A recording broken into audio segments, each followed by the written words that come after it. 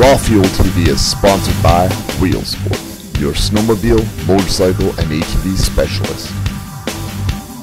Hey everybody, it's Steve from RawFuelTV. So today on our XS chassis, we're going to do a quick slide change. This is going to take us about 10 minutes or so, and it's a pretty easy, quick change. I'll show you what to look at, where your wear marks are, and what you should be looking for. Let's get started. So the tools that we're going to use for this install, a silicone lube or any other style of lube like WD-40, something like that. We're going to use the back piece of the slide that we cut off. We're going to use that to hammer on the new slides. We've got a 16mm socket with a 16mm wrench, 10mm socket and wrench. We've got a marker, a pair of vice grips, a hammer, and a large size Phillips screwdriver. We also used this pry tool. We used it as a tool just to simply bang off the old slides with. And then obviously we've got a reciprocating saw and either a buddy, or if you don't have a buddy around, get yourself a good vise. You'll use that just to hold your slides. Let's get to the install. So now we're at the front of the skid, and if you take a look, this is pretty much a unused, or this portion of the slide doesn't get much use on it. And right at this location here, you can see this line. This line is basically your wear mark line. So everything underneath this line is decent slider, and everything well above the line is basically, it's going to be your rail system. Now, the part where you're going to find the most wear on all of your sleds is going to be in between the two front idler wheels or bogey wheels, idler wheels. And right up top, you can see right about here is our wear mark, and right underneath this there isn't a lot of slider left. Now, saying that, when you put on a brand new set of sliders, you're going to see that over the first probably hour or two, that the slider is going to wear down considerably right in this area, right kind of all in along this front area. But then beyond the first hour or two, it's going to pretty much stop wearing, and it'll stay where it is. You'll only notice significant wear once you, if you're running down the roadway, or if it's really low snow conditions. So this slider itself is probably going to last a period of time, but on a 5-day trip, we might as well throw in a new one. So the first thing that we're going to do is we're going to loosen off the track tension, and that's going to assist us getting the slides out. So in order to do that, take the caps off both sides, and you're going to use your 16mm socket and box end wrench. Doesn't have to be crazy loose, just a couple threads. We're going to take our 10mm, and we're just going to back this off, both about the same amount of turns.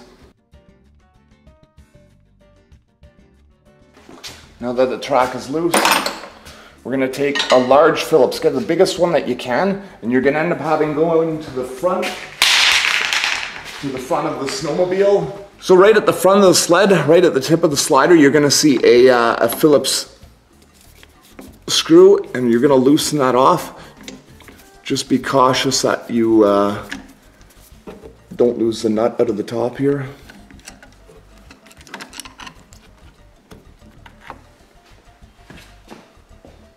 So if we look through the openings, we can see that the slider is actually a little bit wider than these openings. So what we're going to do is we're going to spray the openings with just a little bit of silicone lube. It'll help the slide slide through this hole, and we're going to use a set of vice grips to do that. You'll see how it works.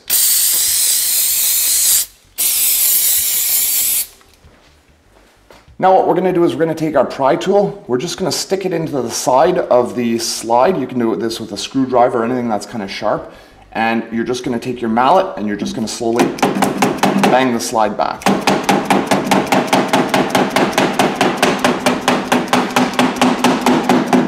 Now the slide itself is buried out into the opening, and you can see it pressed tight against here. So we're going to take our handy vice grips and we're going to move it out of there. So in the position that the slide is, we're going to want to get a set of vice grips in here. So now that we've got the vice grips in, you're going to get a good firm grip of the slide. You're going to twist the slide sideways, and you're going to give it a good yank.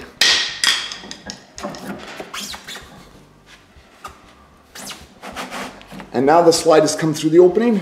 All we're going to do is just keep on pulling.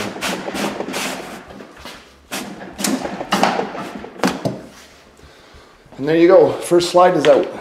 We're gonna do the same to the other side.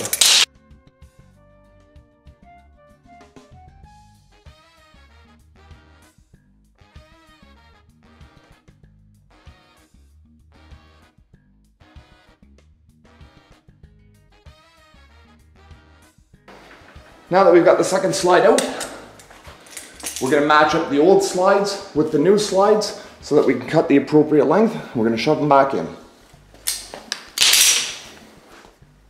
So what we've done here is we've laid out the old slide beside the brand new slide, and this is very typical that the new slide is longer. Most dealers buy the longer slide so that they only have to buy one basic style, and then you just cut it down to whatever length you need.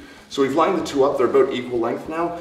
When I looked at this slide, I did notice that it was probably about 1.5 inches or so short of what it probably could be. So I'm just going to mark down about 1.5 inches longer length on this slide, and then we're going to cut it at this mark here.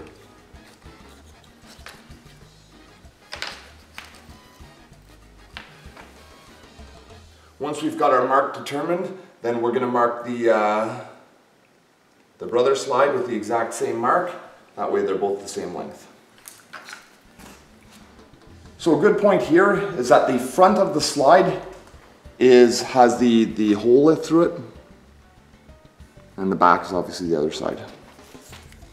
Now if you have a look at the slide here, you'll notice that this is the back end of the slide, and if you look at the underside of it, you'll actually notice that it is tapered on the back side of the slide. The reason why they have that is when you're reversing, it allows the track to reverse over this seamlessly rather than getting caught on a sharp edge of the slide.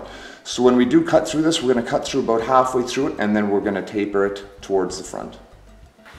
All right, so we're going to cut at our hash marks. We want to go about halfway through the slide.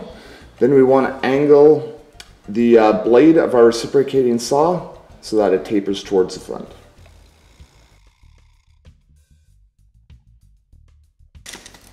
So you can see that it's got a good taper on this one. It's ready for reversing. I'm going to take off these nipples. We're good to go.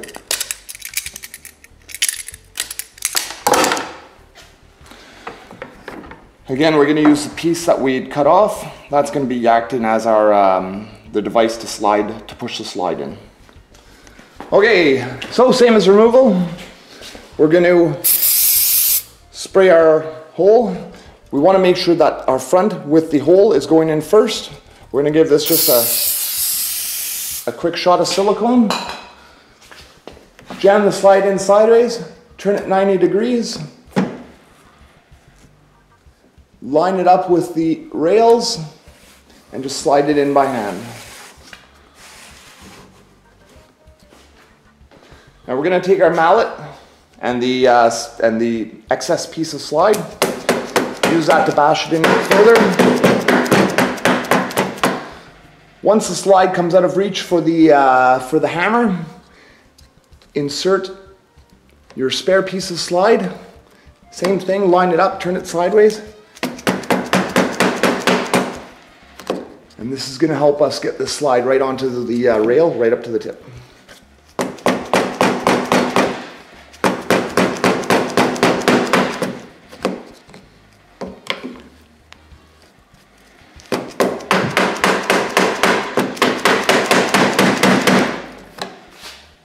So next step, we're going to line up our Phillips bolt, shove it into the hole.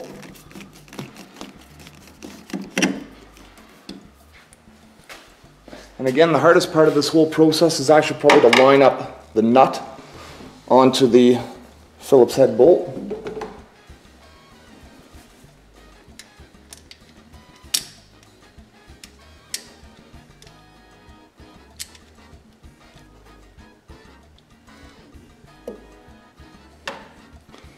Now that we got her lined up, I'm going to tighten her down.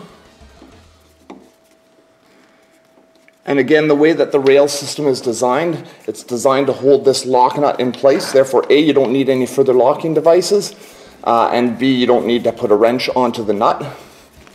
We don't want to tank this down crazy tight because it will embed itself deep into the slide, and you'll actually lessen its holding ability upon the slide. So just get it in so it's hand tight. Ensure that the bolt itself has sunk beyond flush, and we're done. That was it.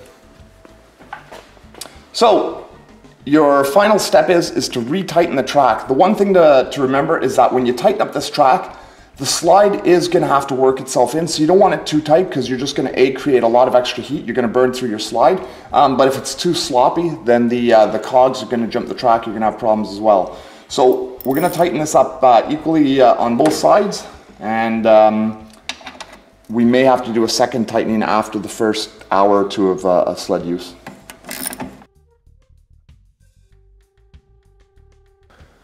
So the last part of this install, we've set the track tension to where we want it. Now we're going to sink down the 16mm sockets just to tighten up the rear axle. And once we're done that, we're going to throw the dust caps on, and that's about it.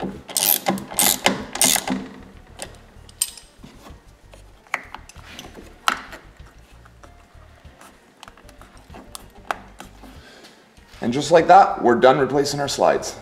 We'll see you out on the trails.